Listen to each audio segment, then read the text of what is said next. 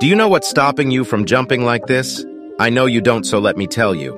The first reason why you may not be able to jump high is due to a lack of explosiveness. Explosiveness is the ability to generate maximum force in a short amount of time, which is crucial for jumping higher.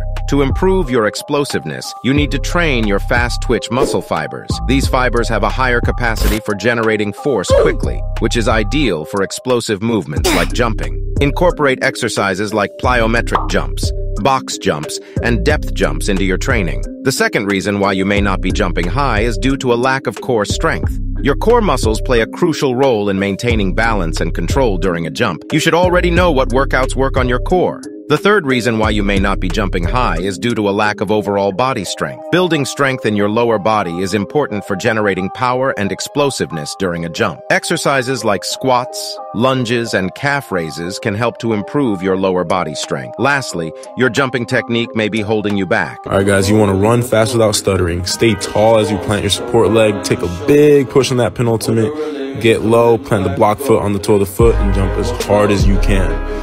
Use these tips, practice every single day, and I guarantee you guys will jump high.